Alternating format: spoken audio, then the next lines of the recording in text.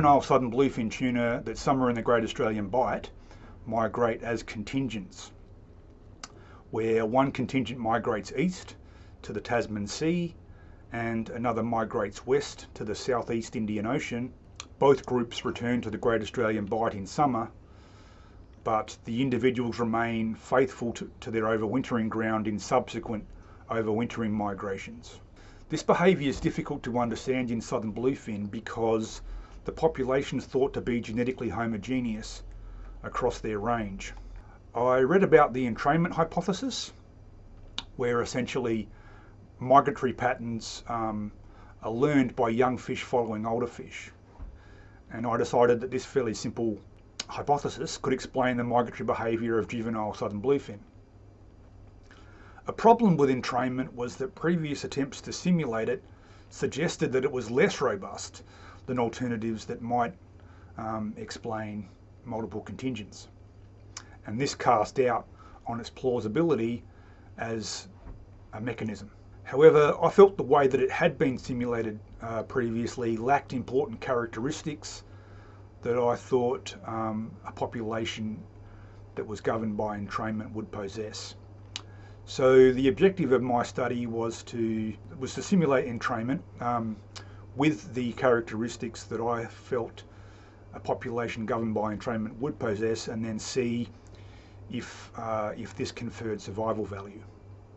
The novelty of my study was basically the way that I simulated entrainment.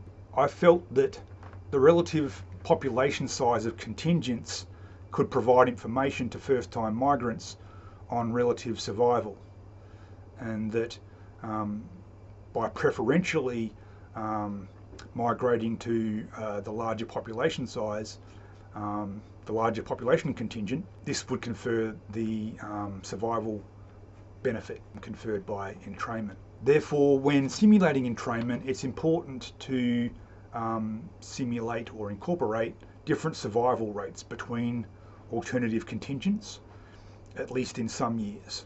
And also, for multiple contingents to coexist, to commonly coexist, you need a decision rule responsible for assigning relative numbers of individuals to one contingent and the other, or however many you have, that is consistent with the persistence of multiple contingents under a fairly wide range of mortalities.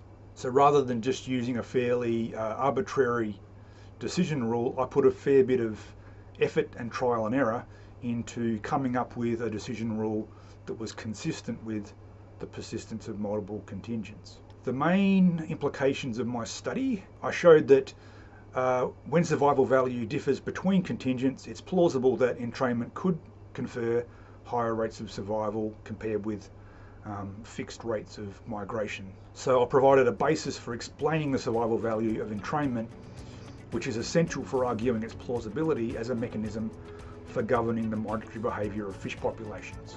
In the future, I would hope that marine scientists consider the possibility of entrainment when interpreting fisheries data, and ultimately it would be good if studies were designed and run that could provide information to support or oppose the plausibility of entrainment as being important in governing the migratory behaviour of fish populations.